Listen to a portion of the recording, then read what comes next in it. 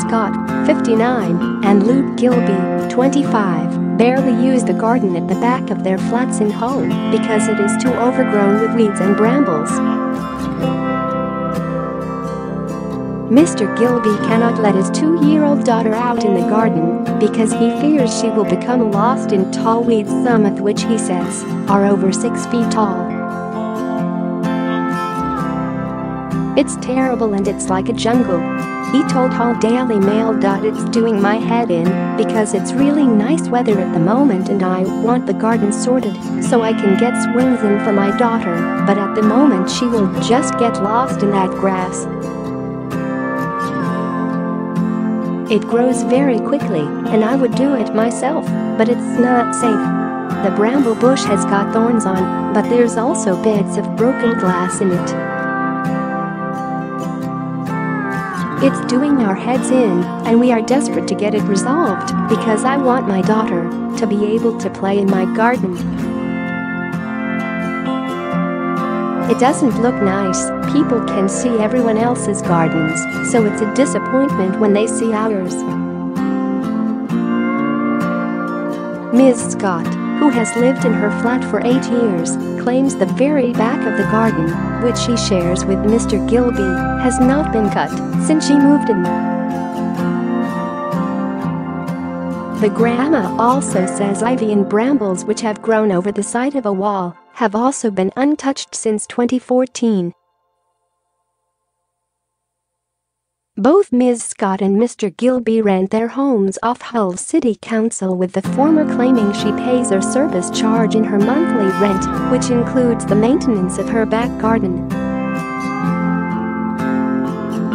Ms. Scott says her battle with the council to get the lawn cut is causing her a great deal of distress, and she gets emotional thinking about the state of her garden.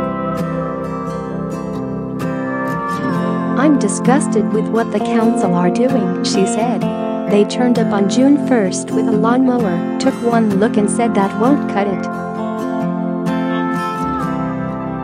The guy said he was going to get a strimmer and told me not to lock the gate, which I don't like doing anyway. But I waited for hours and he never came back. It's just miserable, it really is. Looking out of my window and seeing it like that makes me upset. It's the misery of constantly having to fight for something they are supposed to do." Ms. Scott suffers from poor health and only ventures out for an hour every week. She would love to have the opportunity to sit in her garden and soak up the sun, but she feels she can't because it has overgrown so much. "It has grown out of control," she said. "I don't even know what's in it, which is quite scary. I just want to be able to sit out there and hang my washing in the summer, but I can't even do that because I can't get to the line, so I'm having to use the tumble dryer. It just makes me so angry." Hull City Council has apologized to Ms. Scott and Mr. Gilbey for not cutting the grass sooner. The authority has vowed to send out a maintenance team as soon as possible. A spokeswoman said, "We apologize for the inconvenience caused to residents by the scheduled cut being missed. The matter is in hand, and we are arranging with our contractors for the grass to be mown as soon as possible."